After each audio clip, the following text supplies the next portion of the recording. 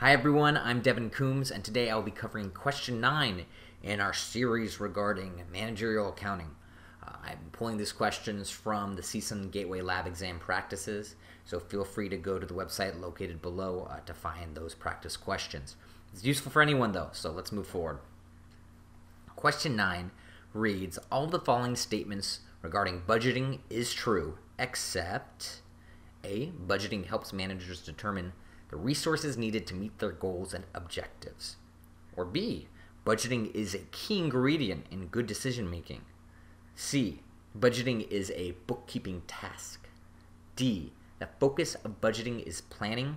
Or E, budgeting is an executive responsibility. So this and the next question, we're just going to be talking about budgeting, which is extremely important.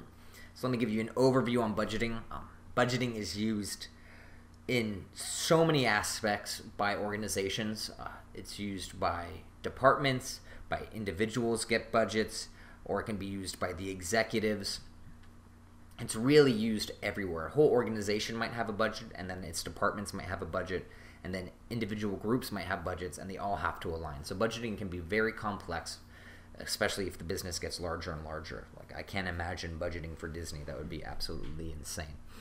So that's important to know.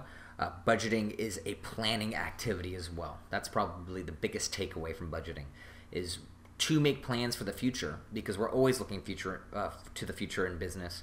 We have to budget appropriately, or else we won't be able to make an acquisition, or we won't be able to pay our employees, or we won't be able to buy inventory. So budgeting is essential and complex and important. So let's read over the question's answers. Let's read over the answers. That's probably better.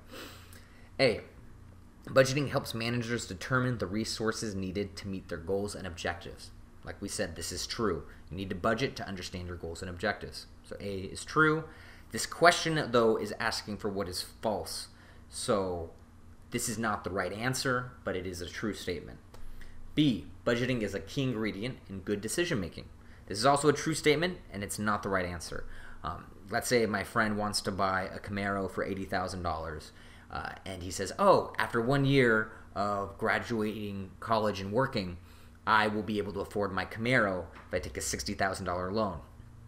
He's not really budgeting his money correctly, because he doesn't really know how much he's going to be making. He doesn't know if he's going to be keeping his job. He has no steady inflow of money. So this would not be a good decision. Even though a Camaro might be a lot of fun to drive, it's still not a good decision. So budgeting is essential to making good decisions. C, budgeting is a bookkeeping task. This statement is false. So this is the right answer. But it's a false statement because budgeting is forecasting in the future. It has nothing to do with looking at the... we do look at the past, but it doesn't have to do with bookkeeping.